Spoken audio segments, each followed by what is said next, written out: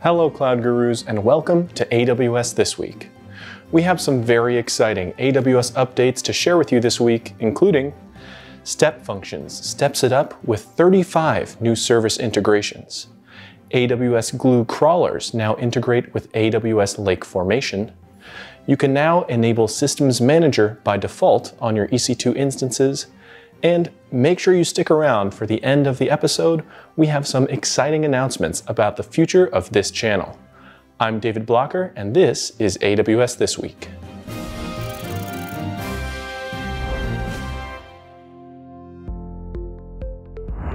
Let's start off with some exciting news in serverless.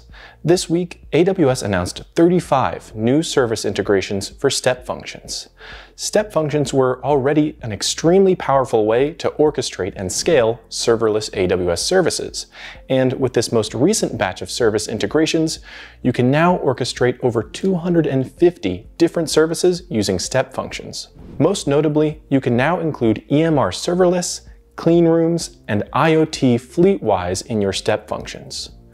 With step functions, you write less integration code and spend less time on finicky permissions, which gives you more time for your value-adding business logic and data analysis. Speaking of data analysis, AWS just announced that AWS Glue Crawlers now integrate with AWS Lake Formation. Glue crawlers are used to discover datasets and their schema, and now crawling datasets in S3 data lakes is easier than ever. By centralizing access to Lake Formation, users can now configure Glue crawlers to access same account or cross-account data lakes upon setup, without having to configure custom bucket policies for each S3 data source across all relevant accounts. With this simpler integration, creating more complex data mesh architectures with Glue crawlers and data lakes across many accounts will be much more approachable. And I'm excited to see the ways in which AWS continues to improve the experience of extracting value from your data.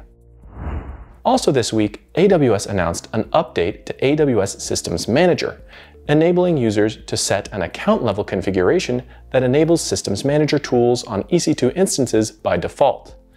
This is achieved by using the default host management configuration, and it ensures that features such as Patch Manager, Session Manager, and Inventory are available for all new and existing EC2 instances in an account. Because permissions are applied at the account level, you don't even need to worry about changing existing instance profile roles. This feature can be enabled in your account in just a few clicks from the Fleet Manager console. And finally, in some bittersweet news, after over 5 years of runtime, this will be the final episode of AWS This Week in its current form. The good news is that we'll be stepping it up and making room for exciting new cloud content coming your way in 2023. So make sure you're subscribed to stay up to date. Thanks for watching and keep being awesome. As a special send-off for our last episode, here's a thank you message directly from our very own Faye Ellis. Hello Cloud Gurus, thank you so much for watching over the last few years. Keep being awesome, take care of yourselves, and I will look forward to seeing you soon.